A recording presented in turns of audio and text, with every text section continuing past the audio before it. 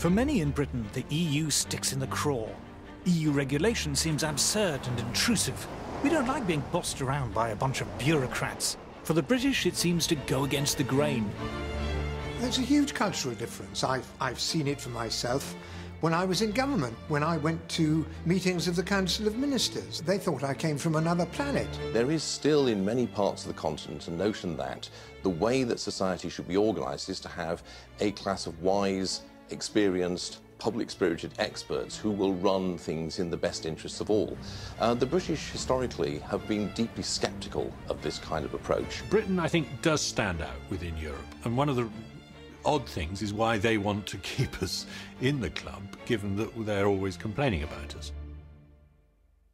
Why are British the cussed ones in Europe? Why are we so attached to our independence and freedom? Why do we take so badly to regulation? Where does it all come from? The British freed themselves from suffocating feudal regulation centuries before the Europeans.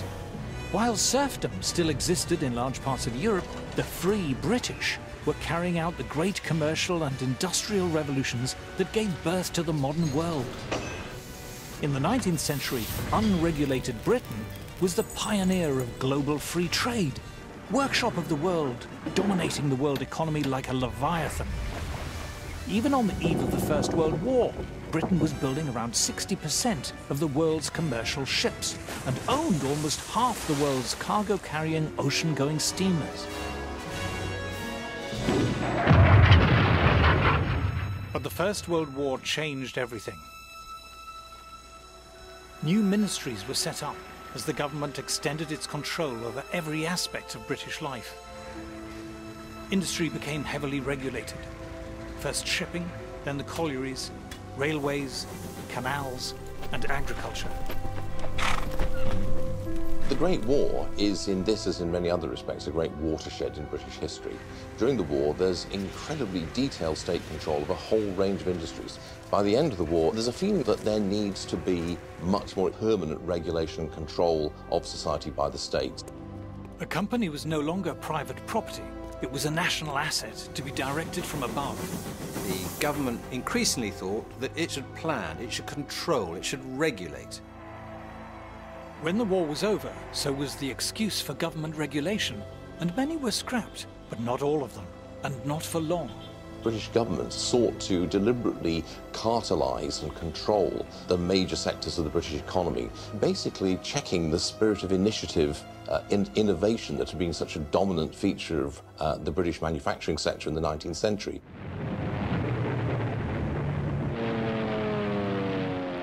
With World War II, regulation increased still further. War planning gave politicians and administrators unprecedented control over our lives. And after the war, they were unwilling to hand back their power. We won the war, so we think that governments must be pretty good, and as a result, everything is then planned. How we build houses, what the houses should look like, how they should be decorated, who should live in them.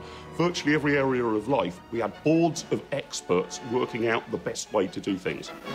A young couple has dropped in for advice on setting up home. First, they're shown how to avoid overcrowding a room.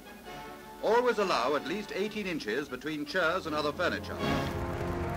Everything from heavy industry down to clothes, food, and children's toys were regulated. If you didn't manage a doll at Christmas, this is probably why. All restrictions on toy making have been lifted, but export has the first claim. Britain became perhaps the most state-controlled and regulated economy in Europe. The regulation of business, trade, commerce of all kinds was much, much greater than anywhere else. Regulations, price fixing, protectionism, supporting failed industries. A heavily regulated economy, ordered from above, the politicians assured us, would be a screaming success. But the very opposite happened. The purpose of regulation was to end wasteful competition, but it was competition that had kept industry efficient and innovative. Nimble entrepreneurs who were rewarded for success and punished for failure were now replaced by plodding bureaucrats ticking boxes. Productivity and output plummeted. Shortages pushed up prices. The buying power of the average wage, £5 to £6, has shrunk at an alarming rate. But first among offenders in increasing prices was the government itself. Coal rose, affecting other industries. Electricity charges went up. Then as we get more money, everything goes up, doesn't it? It must be this inflation they're all talking about. For ordinary British consumers, life was grim. Goods were either unavailable, unaffordable, or heavily rationed. Good news came with a sticky end of sweet rationing. For 9 years, mouths had watered for this great day. And it was too much of a tummy ache for the country's economy. And soon, personal points came back.